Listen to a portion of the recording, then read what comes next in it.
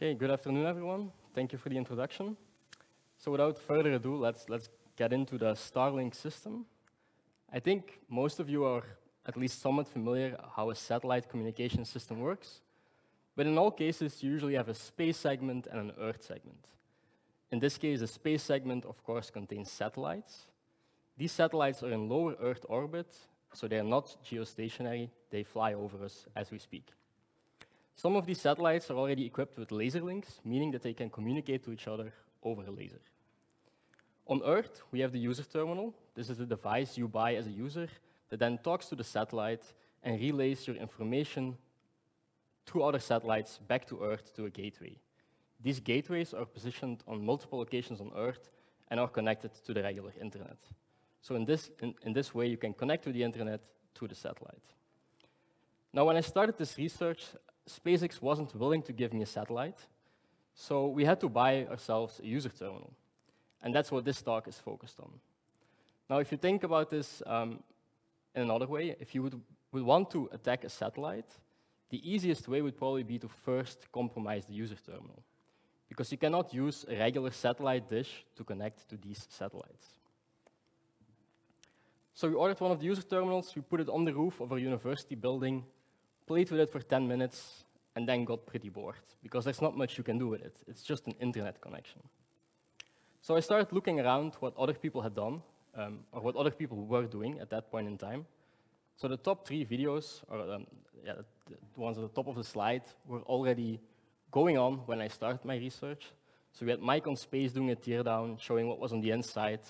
He had to be really destructive with his user terminal, but that did make it easier for others to tear down their user terminal in a less destructive way. Then we had Ken Keeter, who went a bit deeper. He removed the metal back shield and described some of the parts on the PCB. The signal pad went a bit further. They described all of the RF components and also all of the materials that the dish was made of.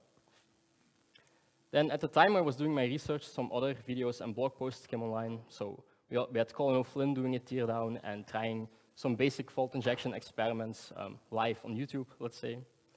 Oleg Kutkov did a teardown of the Wi-Fi router that you get with the user terminal and did some reverse engineering on it. He also posts a lot of interesting tweets on Twitter showing how he's basically repairing user terminals that get broken on the front line in Ukraine. Then in the bottom right, we have Dan Murray, who did one of the first teardowns of the rectangular user terminal. And because that's a destructive process, he also built a 3D printable case that you can use to replace it. Now, I've already mentioned that there's multiple different hardware revisions of this user terminal, but there's very few people that realize how many hardware revisions SpaceX has been going through in this short period of time. So we first had the circular user terminal. That's the same user terminal we have here on stage. It's about 60 centimeters in diameter, and it was meant for residential use. So you can see that there have been quite a lot of hardware revisions here. Most of the circular user terminals are commonly referred to as revision 1 and revision 2 hardware, but as you can see, there have been multiple variants of these revisions. After that came the square user terminal or the rectangular user terminal, which was meant for residential and RV use, and also here we've seen multiple hardware revisions. Now there's also a high-performance user terminal that's only meant for business use and maritime use. And here as well, there have been multiple hardware revisions. Then finally, there's a transceiver unit. There's not a lot of public information on this yet, but you can find some details in the firmware. So here the idea is that you have a transceiver box that is paired with an external phased array antenna. When we first ordered the user terminal, we received a Rev2 Proto 2 terminal, which contained a system-on-chip, CUT3, meaning it was the 3rd silicon revision of the system-on-chip. During my research, I broke this user terminal, and when we received a new one, it was already a Rev2 Proto 4, and this contained the 4th revision of the system-on-chip. Now, all of the other user terminals that came after Rev2 Proto 4 use the SoC CUT4, and the attack that I show in this presentation will thus also work on all of the other terminals. Now, as I said, we had the user terminal set up. We got bored pretty quickly, so we started to open it up. If you remove the plastic backing shell, then you're greeted with this big metal shield. There's only a very small cutout in this that has 3 connectors. One of them is for power over Ethernet, the other is for the motors, So normally the dish will roughly align itself towards satellites and then uses the phased array principle to really track a satellite that is flying over. And then finally, there was an unpopulated UART connector. And if you've looked at hardware products before, if you see a UART connector, you always get a bit happy because there might be an easy way into the system. Turns out that wasn't the case here. So we could see a lot of information about the dish while it was booting. So it was using the U-boot bootloader, for example. But as you can also see, SpaceX had disabled all of the serial input. So you could type away at your keyboard and do whatever you want. The user terminal wouldn't actually respond to any of your input. Then when you allow the dish to boot fully, you're greeted with this login prompt. So it says development login enabled, no, because of course this is a regular dish, it's not development hardware. And it gives you a login prompt. You can actually type usernames and passwords in this prompt, but it will not do anything as long as the dish doesn't believe it is development hardware. So that meant we had to go deeper. So we had to remove the metal backing cover from the PCB. This takes quite a lot of effort and time. So use a heat gun, prying tools, and some IPA to dissolve it, to dissolve the glue. And then we can see a few interesting parts on the PCB. So I marked here an area with a GPS receiver. In the middle, there's an area that is responsible for creating all of the clocks for all of the other components on the board. There's an area related to the power over Ethernet system. And then finally, the area that we're most interested in for this talk is the area where the main system on chip is. And there's, of course, one part on this entire PCB that I haven't marked, and that's basically all of the other stuff. And all of the other stuff looks like this. It contains a digital beamformer made by ST Microelectronics and is codenamed Shiraz. And each of these front-end beamformers is paired with 16 front-end modules, codenamed Pulsar. Now, while I was working on this dish, as I said earlier, I broke one, but I didn't want to have the entire hardware go to waste, so we desoldered some of these ICs, and we sent them off to John McMaster, and John was nice enough to decapsulate these chips for us and then image them. So now these images of these chips are available online, and you can view them in high resolution there. There's a few interesting things you can see here. Clearly, the beamformer chip, also named Shiraz, has these 16 channels, the 16 patterns that repeat in the chip, basically. For the front-end module, we can see that it's basically the same part mirrored twice, and that's a receive and a transmit pad. Now, if we look at the system-on-chip area on the board, we of course see the main system-on-chip. This is a custom quad-core ARM Cortex-A53 chip made by ST Microelectronics.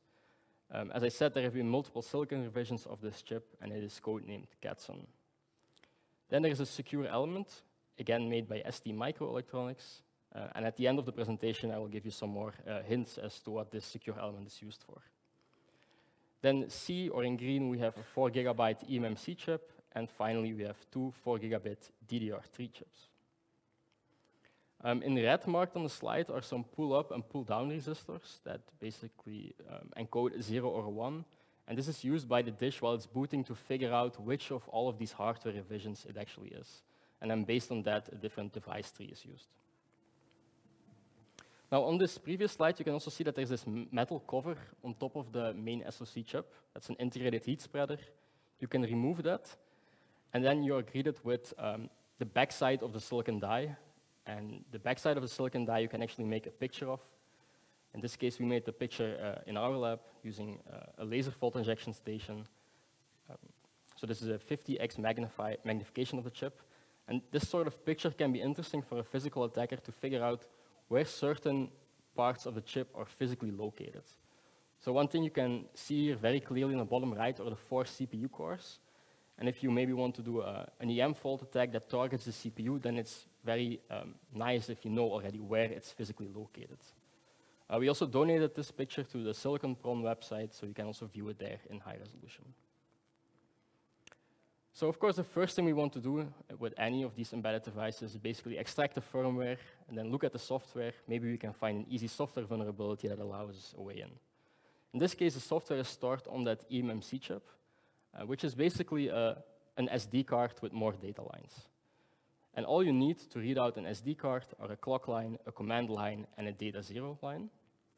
There's quite a few test points on this board. So what we did is we soldered wires to all of these test points and then looked at a logic analyzer capture. And you can always see the clock line is easy to spot. The command line will be the first line to do anything, and then data 0 will also be the first data line to respond with data. And once you have these test points, you can connect an SD card reader to it, and just connect the SD card reader to your PC and read out the chip. In this case, I also had to add a level shifter because the eMMC was running at 1 volt 8. Now, this is not the way I would recommend doing this. This is the way I did it because I was impatient and wasn't willing to wait for the right tools. So what I would recommend you do is you buy this low voltage eMMC adapter. They're only $10 or $12 online, and they make your life a lot easier. There's multiple other ways of dumping eMMCs and dumping eMMCs in circuit or doing chip off. So here's a few other ways you could go. There's a lot of phone data recovery / forensics tools. In my experience, they don't work really well. They're relatively expensive. They're annoying to work with. They only have Windows software. There's licenses involved. It's all very annoying to work with. So I did try the Easy JTAG box. It did work, but it was relatively unstable. Dan Murray tested the Octo Plus Pro box, and he had a similar experience, really annoying software, and it was very unstable. Another alternative that might work is the T56 programmer, which is the successor of the TL866-2, which is a very popular programmer to dump all sorts of memory chips. Now, if you're lucky or unlucky and you have a newer user terminal, a rectangular one, then this area of the main system on chip looks like this, and SpaceX removed all of the test points on this newer hardware revision. So here you have to go for the chip-off method, meaning that you remove the eMMC chip from the board, put it in an external reader, then reball it and put it back on the board. This sounds complicated, but you should just try it once. It's really not that difficult if you have the right tools. So use hot air to remove the chip, and then on AliExpress, for example, you get one of these jigs shown on the top right, and this makes it really easy to align the stencil on top of the BGA balls. Then you use solder paste, spread it over the stencil. Again, use hot air, and all of the balls will reform. Then you can put the chip in one of these sockets shown on the bottom right, and again, connect it to an SD card reader and make a dump. You can then also change the data on the eMMC if you want and put it back on the board. Now, once we have a raw dump of the eMMC, it's just one binary blob, and we don't really know what is going on. So we have to start pulling it apart. So for this, we can look a bit at the open source U-boot code. So SpaceX did release their modifications because U-boot is GPL licensed. And you can see there's a lot of partitions, and there's a few interesting things you can already see here. So you can see that there's a lot of trusted firmware A boot stages that are firmware image packages, and these you can unpack with the FIP tool. There's a flattened UI image tree, which also had a custom format by SpaceX on top of it that I'll explain later. Then there's a runtime image, a calibration, and a calibration. The calibration is user terminal specific, and as you can see, these partitions are DM Verity protected. There's an EDR and config partition that are LUX protected, and the LUX keys for these partitions are stored in eFuses. So from this slide, it should already be clear that modifying anything on the eMMC won't really get you very far. The entire system implements secure boot, so modifying something will be detected by the ROM bootloader initially, for example, and then it will stop booting and you won't be able to do anything. So it isn't as simple as just replacing firmware. Now, if you want to look a bit more in the firmware itself, then usually we would use a tool like binwalk and try to extract it. In this case, it didn't work because of some custom error-correcting codes that SpaceX has put on top of the standard fit image. The reason they did this is presumably because some parts of the code are shared between the user terminal and the satellites are exposed to a bit harsher of an environment, so a bit flip is more likely to happen. This means that each 255 block of data contains 32 bytes of error-correcting codes that you want to initially strip away from this. I explained the entire data format in a blog post that you can find online.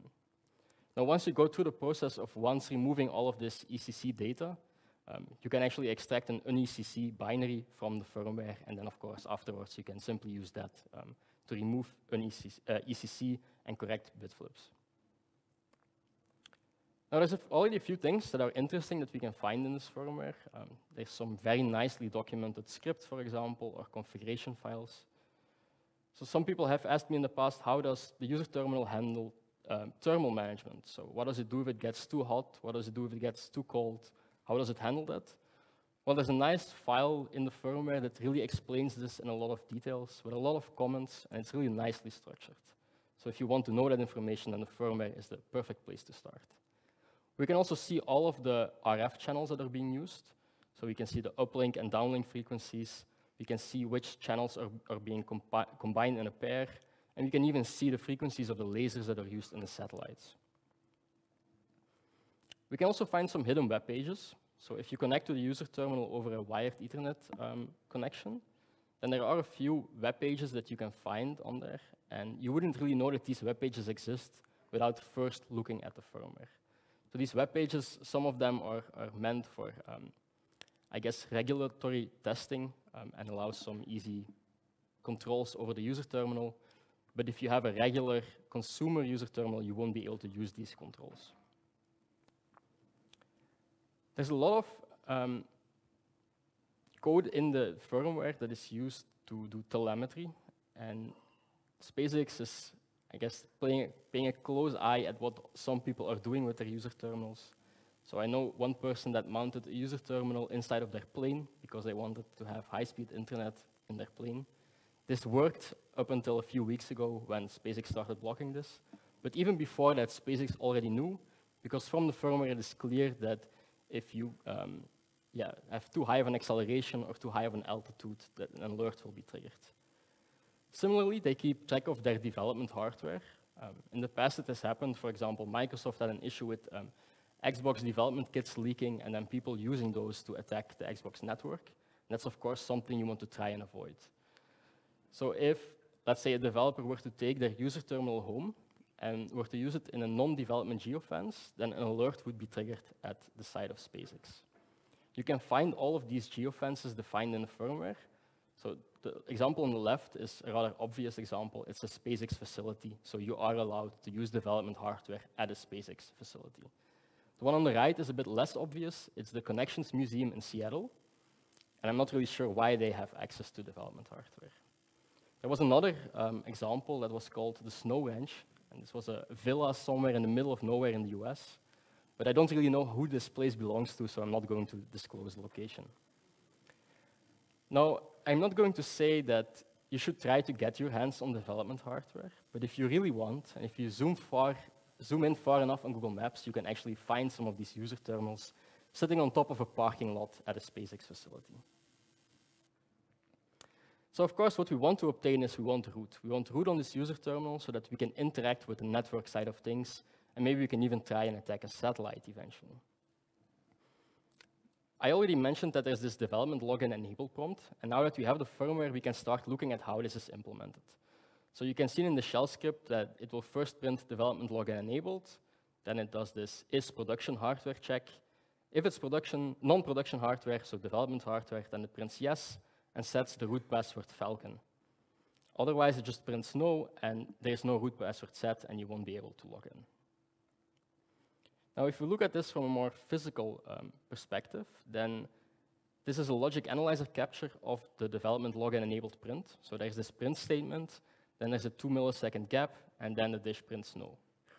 So here you can, of course, imagine that this is production hardware check is happening in this 2 millisecond gap. And we, as the attacker, we want this user terminal to believe that it is development hardware instead of production hardware. And how do we do this? We do this with fault injection. So we're going to try and disrupt the normal program flow in the hopes of the user terminal printing yes and then allowing us to log in. I already mentioned that this is a flip chip packaging and that exposes the die backside. And usually in academia, then we start thinking about the very fancy type of attacks that are easier because of this sort of packaging. So we can do laser fault injection, body bias injection, electromagnetic fault injection, and so on. And we have all of these tools in our lab at the university to do. But there's one very inconvenient thing about this hardware, and that it's very big. So all of the hardware we have to accurately position an EM probe, for example, on top of a die, or to position a laser on top of the die, is not meant for PCBs that are 60 centimeters in diameter. And if you think about doing a laser fault injection attack, and you would later want to use this user terminal on a roof, then you would also have to move your entire laser setup on top of a roof, and that's not very convenient. Another issue we faced, of course, is that we don't have access to a legitimate development kit, and the chip made by ST here, the chip we're targeting, isn't public, so we cannot buy a development kit either. We cannot even find a datasheet for this chip. Even worse, ST doesn't even make a chip publicly available that is similar to this, to whatever we're targeting. And that makes everything more cumbersome and annoying. So there's a few more ways we could try to inject faults into the system. We could try to play with the clock of the system on chip. But usually in this sort of chip, you have a PLL that will likely eat all of your clock glitches. We can try to play with the reset line. This is a technique that people use to attack the Xbox 360. But then what I ended up choosing for is voltage fault injection. Now, if you've never heard of voltage fault injection, this is the very quick introduction to it. So we have a target processor that has a core voltage supply. In this case, there are 4 cores. The target processor also connects to DRAM, which uses a different voltage supply. There might be GPIOs running at 1.8 volt, for example, or some others at 3.3 volt. Then there might be other peripherals that also expect their own specific voltage. But what we really want to do is we want to briefly short the core voltage supply to ground. And the way we do this is we try to remove as many of the decoupling capacitors as possible, because they basically try to stabilize everything, and we want the system to become unstable.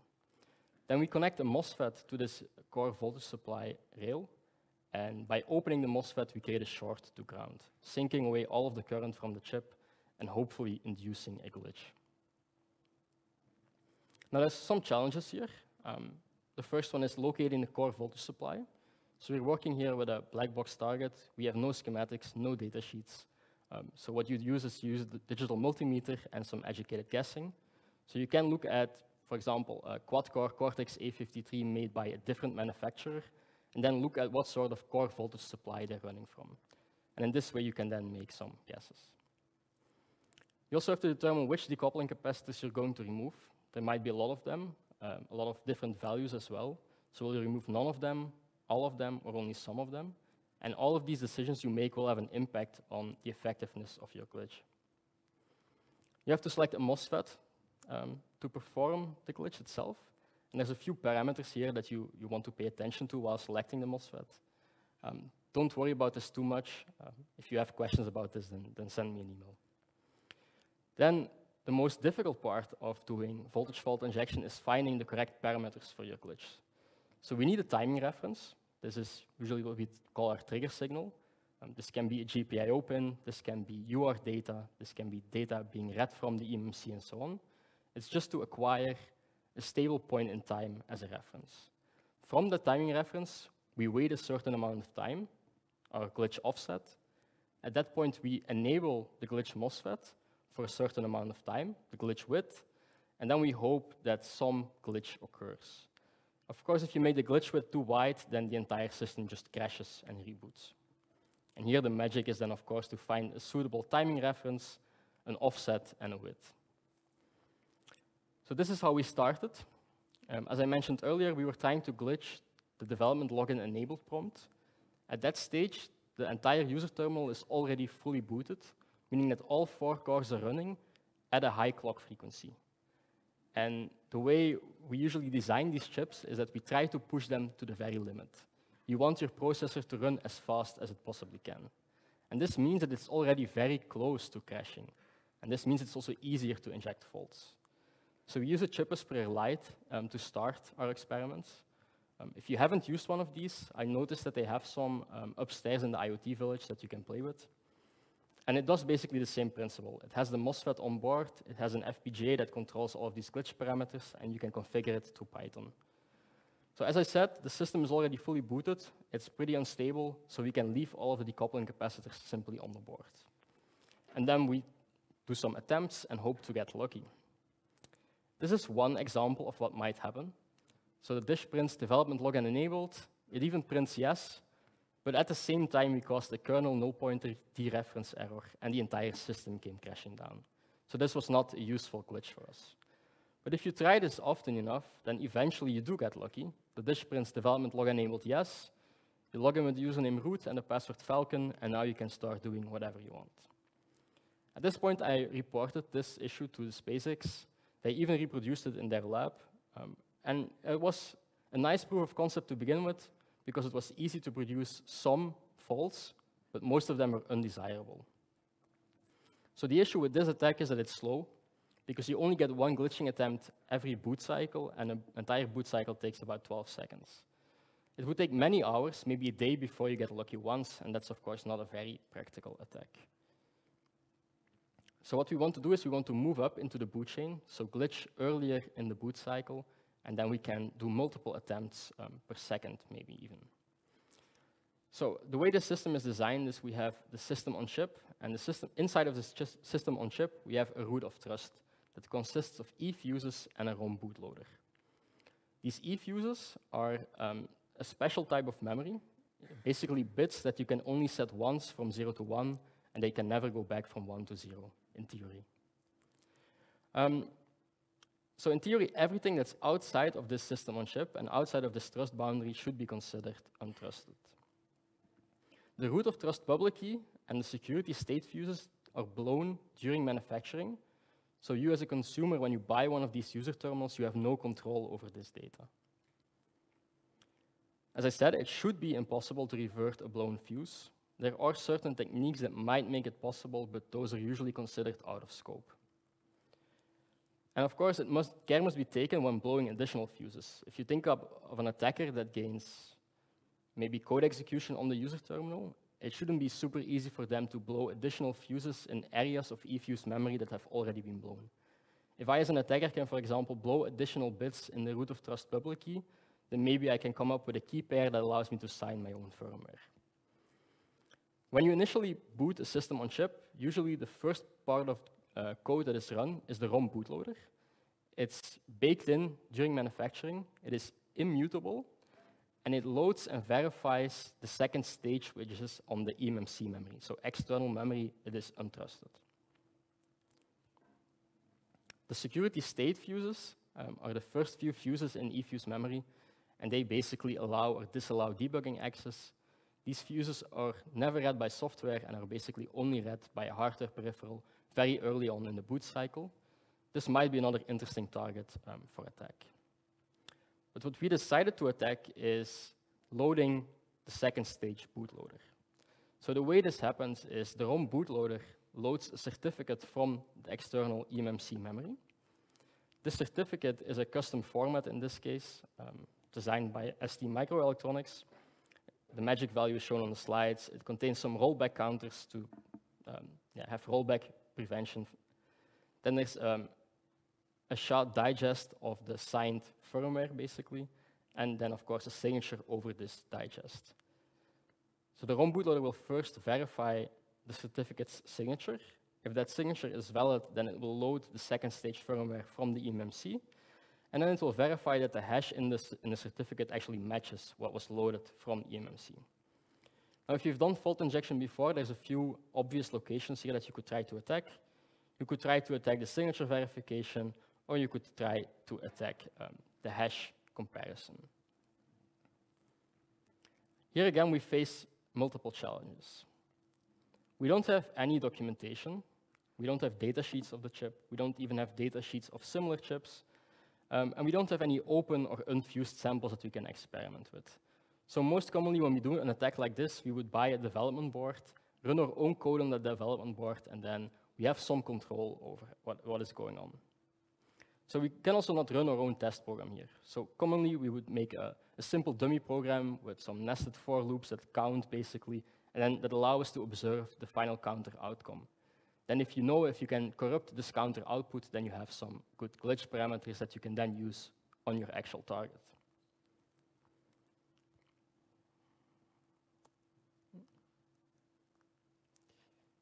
Okay. We can also not dump and reverse engineer the ROM bootloader to figure out what the code is doing exactly. But once we get the attack working, we can dump the ROM bootloader. We do know that some of the later stages, so BL2 onwards, are based on trusted firmware A. And from that, we can sort of assume that the ROM bootloader will have a similar structure. And this is helpful. Now, here are some tricks of the trade that you can apply if you're faced with a similar black box scenario.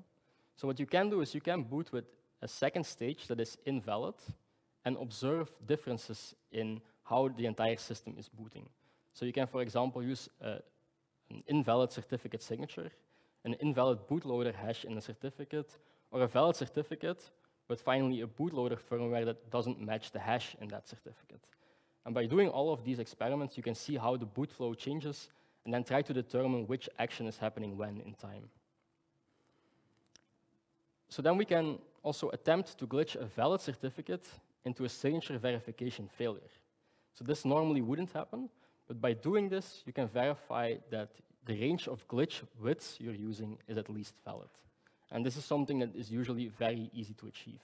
You can imagine if there's a single bit flip in a signature, the signature check should fail. So this is an easy effect to cause.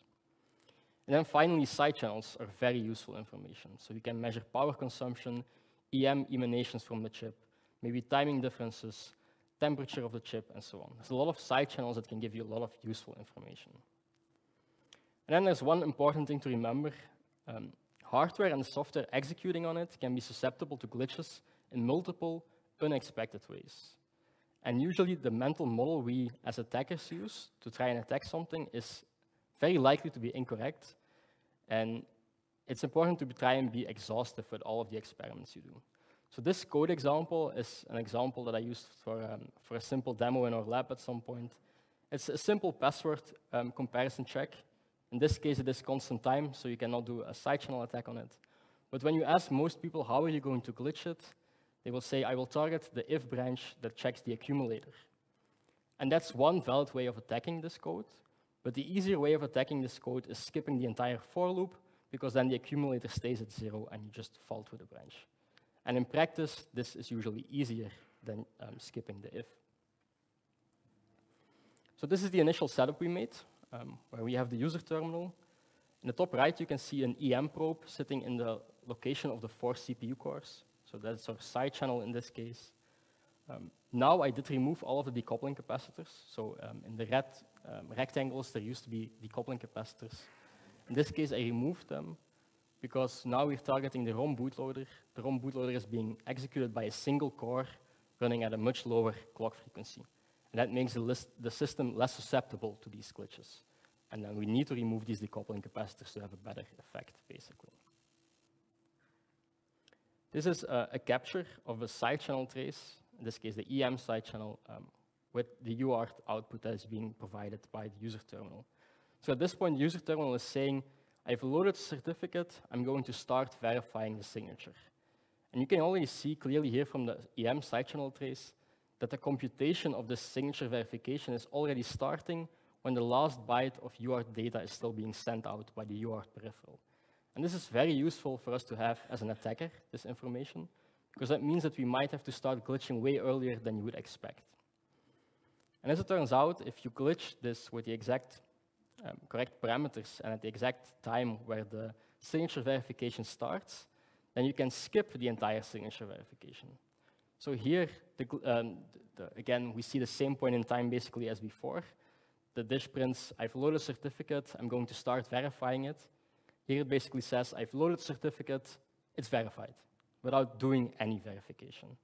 And for us as the attacker, that's of course very useful, because now whatever we use as a second stage will be executed. From that, we have control, so now we have control over the second stage bootloader, meaning that we can start modifying it. So in this case, I modified the normal second stage to start dumping some memory regions. In this way, I was able to dump the ROM bootloader from the chip and also the E fuses. I used that ROM bootloader dump and emulated in Unicorn engine. I tried fuzzing it with AFL++ in Unicorn mode. My hope here was to find a software exploitable bug, of course, so that I wouldn't have to glitch the user terminal every single time, but that didn't work out. As you can imagine, the trusted firmware project has been fuzzed quite a lot by now. Another thing I was able to do in Unicorn is to skip certain instructions as a way of simulating the glitches we've been inserting. And I noticed that a single instruction skip fault would never result in the behavior we observed. And this was because SpaceX or ST Microelectronics had actually implemented countermeasures in the ROM bootloader against the exact attack we're doing here. And this, again, brings me back to my previous point that the mental model that was used here to implement the countermeasures do not match reality.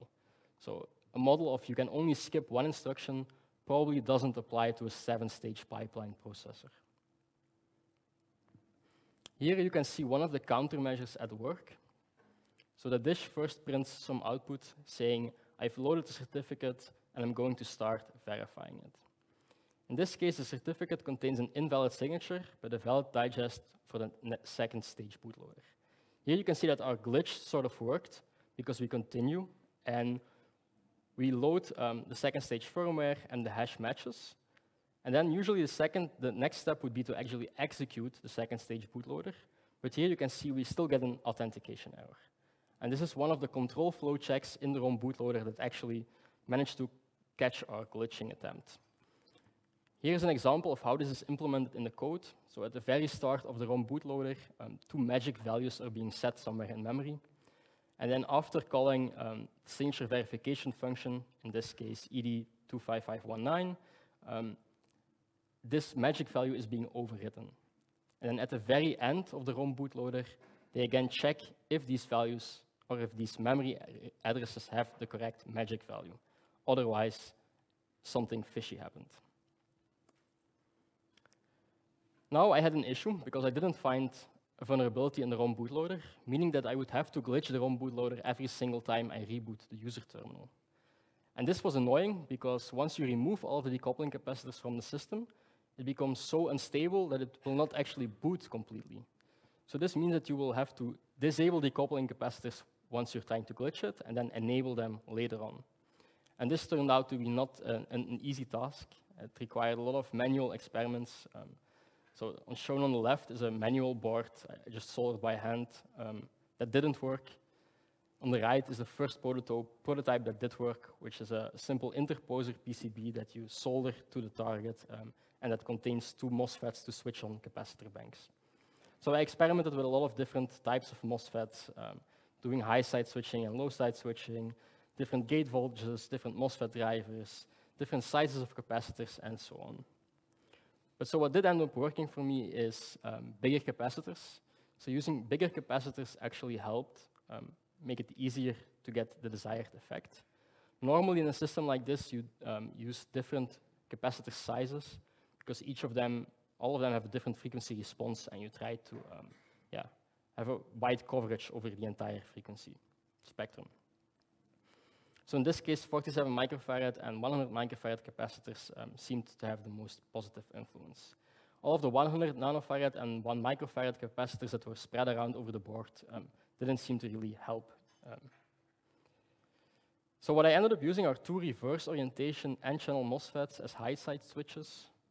Some electrical engineers might start swearing at me now, but you can't argue with the root shell. Now, the reason I ended up doing this is N-channel MOSFETs are usually used as low-side switches, but they have a way lower RDS-on value. So I use them as high-side switches anyway, and because we're only switching 1 volt, that's not much of an issue.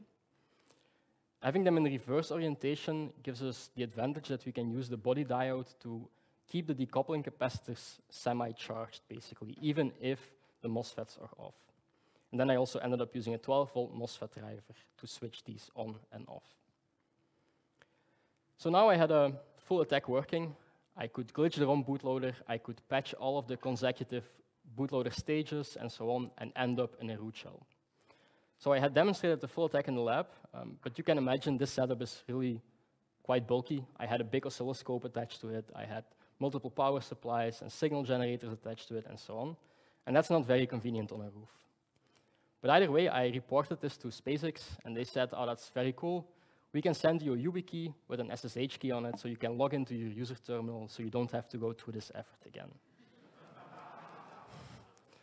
I decided to not accept this offer, because I was already way too far down the rabbit hole. So I decided I was going to make a mobile setup, or a mod chip in this case, and I started replacing my expensive lab equipment with low-cost, off-the-shelf components. So what you see here is basically the first prototype of the working mobile setup, you could say. It uses a Raspberry Pi Pico, which is a $5 microcontroller board, And in this case, it replaces the oscilloscope and allows me to trigger on the UART signals. This works, but as you can see, it's still pretty messy. So what I wanted to do was make a mod chip that we can solder on the board and then do the attack automatically in system. So what I ended up doing is putting the entire user terminal under a scanner. As you can see, it's still way too big even to fit under there. Then you end up with a nice picture that you can draw a board outline on in Inkscape. This outline you can load in KiCad, and then you can start designing your PCB. This is the finished product. You can also come and watch it up close after the talk on the user terminal. So it has castellated holes that allow you to mount the mod chip on the PCB, basically on existing footprints. Then there are two types of MOSFETs. Two are used to enable and disable decoupling capacitor banks, and the second one is to insert the actual glitch. Then there's a 2-channel MOSFET driver to drive all of these MOSFETs, and we have the RP2040 microcontroller overclocked to 250 megahertz to actually generate all of the signals. So I made some code using the programmable I/O modules that allows to trigger and generate glitches. Now, one of the goals for this project is that also other people can experiment with their user terminal and try to explore the networking side of this entire system, because as you've probably figured out by now, I'm not really much of a networking expert. So because of that, I made the design open source. It's available on GitHub, so you can download the Gerbers, get a PCB produced, go through the effort of actually installing it and getting it working, but at that point, you can have root on your user terminal and start interacting with the network side. This is a picture of the mod chip installed on the board. So there's still a few wires you have to solder. One wire is to an enable pin of the core voltage regulator, and this allows you to power cycle the user terminal. I'm also leeching 12 volt from the board to, for the MOSFET driver, and then there's 1 volt 8 for a level shifter. Then we got this mounting system made so that we could put the user terminal outside of the window of our lab, and that was a lot more convenient than having to go up to the roof every time something broke. And in this way, we had a working internet connection, so we were connected to the Starlink system on a rooted user terminal. And at this time, I made a mistake, because I was reading Reddit, and never trust Reddit. Someone posted that a lot of the recent firmware updates made the connections a lot more stable. And as you can see here, I have the user terminal just flat, pointing up to the sky, so there's no even rough alignment towards the satellite, so my connection wasn't really stable. So I decided, okay, let's do a firmware update. I had a bug in the ROM bootloader. I was convinced there was no way SpaceX could ever fix this without replacing the hardware. But as it turned out, SpaceX still had one E-fuse that they could blow. And blowing this E-fuse made sure that the user terminal would never output anything over the UART. And I was using UART to trigger on. This was my timing reference. So as you can imagine, this was very annoying. In hindsight, I should have known this beforehand because I had emulated the ROM bootloader and I had looked at what all of the fuses were used for. And this fuse I had marked as unknown. But this means that we have to improvise, adapt, and overcome. Luckily, I already had a lot of information from doing the attack before, so I had logic analyzer captures of all of the interesting signals, and I could make new logic analyzer captures of after the fuse had been blown. Then I can start comparing these, and then, of course, the side channel information we had was very useful. All I really had to do is make new captures, find the same looking EM side channel pattern, and then I again had my timing reference. And instead of using the UART as a timing reference or a trigger signal, I now use the data zero line of the eMMC. So basically, when the certificate is being shifted from the eMMC to the system on chip, I have a timing reference. From there, I wait and insert a glitch. So after a day or two, I was back in the system. Luckily, I could reuse my mod chip. I just had to solder a bodge wire basically to it that now connects to the data zero line. I had to change some parameters in a Python script, and then we were back in. The alternative here, of course, would have been to make a new PCB design, but that seemed a bit cumbersome. Now, at this point, you can start exploring the networking side of things. This is where stuff should get really interesting, but it's not really getting easier here, because all of the communication with backend servers is using mutually authenticated TLS, where the client-side authentication is handled by the ST-safe secure element, meaning that none of the standard tools have support for this. So you cannot simply proxy the traffic through burp or something like that. That will not work. I ended up adding SD-safe support in the TLS Lite NG TLS implementation. This is a pure Python implementation. So I have Python running on the user terminal. And I made a script that allows me to download the latest firmware image whenever I want. So now if someone posts on Reddit that they have a new firmware update, I can first download it and look at it to see if I really want to apply it or not. In this way, I've also started making my own update archive, which is convenient if you want to compare how things are changing over time.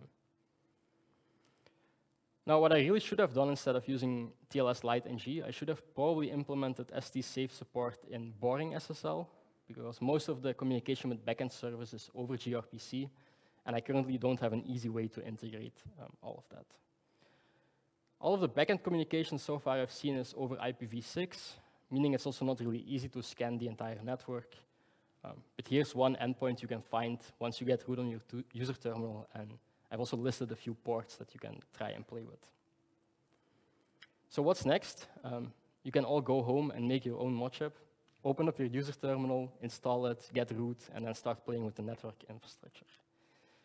You can also interact with the digital beamformers, so these special chips that are on this user terminal. This is, I believe, one of the first consumer-grade electronics that actually has this sort of military-grade, you could say, RF equipment in there. So I know a lot of people are interested in playing with that.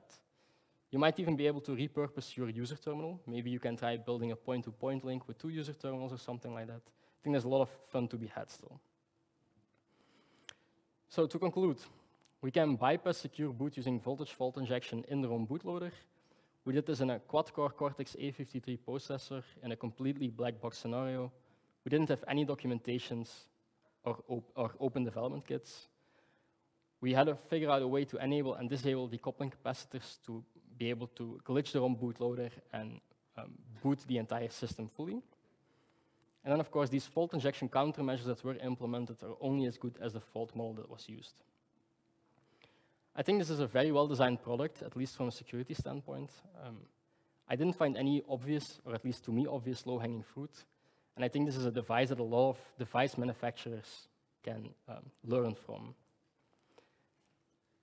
In contrast, so like I said, in contrast to many other devices, getting a root shell here was already challenging. And then once you get the root shell, it doesn't really become easier from there. So in the past, when I've looked at other IoT or embedded devices, oftentimes it takes you an hour to get a root shell, and then once you have that root shell, everything starts crumbling. As I mentioned earlier, I've reported all of these vulnerabilities to SpaceX. They have a bug bounty program. They're very responsive and easy to reach. And as a response to this research, they also uploaded a 6-page PDF document explaining how they try to secure their entire system and so on. Now, some people ask me, how can they actually stop you from doing this attack? So I made a slide that says how to annoy me. If they had disabled all of the UART output from the start, so if they had blown that fuse from the beginning, then I would have a lot less information. I might have not initially seen that it's using trusted firmware, for example. You could also have encrypted all of the eMMC contents. Then again, I would have a lot less information. I wouldn't have been able to look at the firmware, and I wouldn't have known that they're using a trusted firmware implementation. You can also try to react when a fault is detected. They clearly have countermeasures that can detect some types of faults. So maybe they can try to use these to, for example, blow a fuse or increment a monotonic fuse counter. Then if the system does boot fully, it can check if this fuse was blown or not, and then maybe send a report to their backend. And they clearly have all of the monitoring capabilities for this implemented. Another thing you can do is insert random delays. That screws up my timing. So I have a timing reference. If there's a random delay in between when the actual operation is happening, then the odds of the attack working become a lot smaller. Another technique is called lockstep. This is where you run the same code on 2 processors at the same time, and you try to compare the outcome of these 2 processors. Now, none of these things are foolproof, and with a lot of effort, they can probably still be bypassed. But here we're reaching a point where it might be frustrating enough for some attackers, and probably also me, to just pick a different target and move on. Now, before I really end this talk, I'm going to attempt to do a live demo. This is tricky for some reasons, as you can imagine.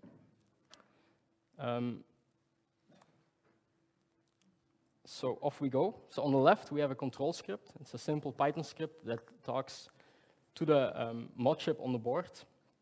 It's basically sending commands. It's orchestrating everything. It's setting glitch parameters. It's turning off the user terminal on again, arming the glitch, and so on. As you can see, it takes about 1 second for each attempt now, instead of the 12 that we had before. The annoying thing about a glitching demo is that it's very difficult to predict how long it's going to take.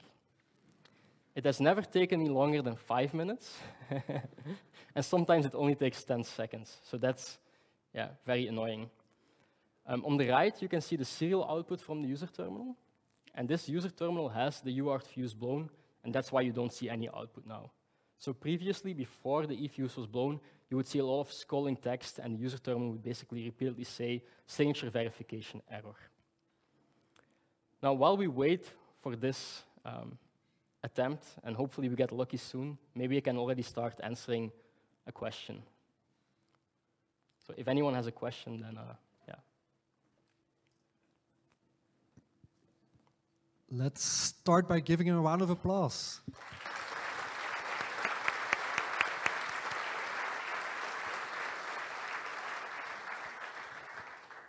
And meanwhile, who wants the first question? Who has a question? Who is smart enough to ask a question? We got partially lucky with the demo. I think we'll have to try again. So what happened here is switching on decoupling capacitors is a really tricky process. And here it sort of worked. So the glitch worked. We got into the second stage bootloader. It started executing. But then when trying to run the next stage, basically the entire system failed. Hopefully we get lucky again quick enough. I did the same demo at Black Hat. There it took, I think, 100 seconds, which was quite frightening on stage. At DEF CON, the demo actually failed, so let's see what happens. What? Yeah, of course, the ultimate goal would be to hack a satellite, but I'm not sure I'll find the time for that, and I'm not sure how realistic it is. In the bug bounty program, they're open to it, but they say that if you believe to have identified a vulnerability that might affect the satellite, they ask you to report it before actually trying something so that they can coordinate everything. But yeah, that would, of course, be the ultimate end goal. And that's also what I hope other people will start looking at now. I don't know much about networking stuff, so I hope in this way other people can look at the networking side. Any questions? Yeah. Thank you for killing the time. Did you try to glitch the bootloader as well to get into U-boot or? So yeah, so the first attack was at the very end of the boot cycle, and of course you could move up step by step towards the first stage. I did consider doing that, but it sort of has the same issue as finding a software vulnerability. Like once you find it and you report it, SpaceX is going to fix it and you will lose access. So that's why I immediately went for the first ROM bootloader, because I know they cannot fix this without replacing the hardware. But let's say you get the U-boot access, because of secure boot, would it be difficult to move to the kernel actually? I think at that point, if you have U-boot access and it loads the fit, then you can still change the kernel command line arguments probably, and just boot in single user mode and then end up in root shell. I think that would be possible, yeah. So now here we have fully booted user terminal, and we can log in with the username root and the password Falcon, and we are root. And then you can do, for example, log the messages that are being printed during boot. There's a lot of information here. Some of the stuff is interesting. So for example, one thing that they did change in recent firmware updates is that the entire surface of the phased array is being split into multiple antennas. So one antenna beam can follow a satellite that is flying over, while the next one is already steering to the next satellite. And these logs, for example, print which exact satellite you're connecting to. And if you look online at satellite trackers, you can actually see the satellite that's flying over at this point, that's the satellite your user terminal is connecting to. So that was it for the demo. If there's more questions, then. Choosing a more difficult password, that's not communication, I guess. No, it's not a mitigation, and in most cases that password doesn't really matter, because as long as it's not development hardware, it won't accept any password anyway. Yeah.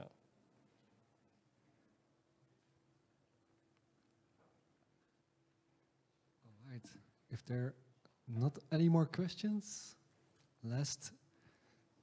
Okay, one more. In one of the photographs, you showed a probe attached to the CPU core. What was the purpose of that? So that is it's basically an antenna that picks up the EM emanations generated by the chip while it's operating. And the other end of this, or the cable of this antenna, is connected to an oscilloscope, and it allows us to create these, the blue capture basically shown here on the slide. And that's side channel information, and in this case, that was very useful to determine, like you can see here at the very beginning of the slide, so here towards the left, that it looks like the CPU is not doing that much. And the reason it's not doing that much is because it's sending out bytes to the UART peripheral, and then waiting for that byte to be sent out, and then sending the next byte. And so this waiting has a different pattern to it than actual computations. And so you can also see here that while the last byte is being sent out, it's already starting to compute things. And in this case, we wanted to glitch at the very start of the signature verification to skip it entirely. And this EM side channel allows us to determine exactly where that beginning is. Because if you were to base your guess on this UART output, then maybe you would have started glitching at the red line instead of the black one. That's the purpose of this antenna. If there are more questions, now is the time. All right, there's a question.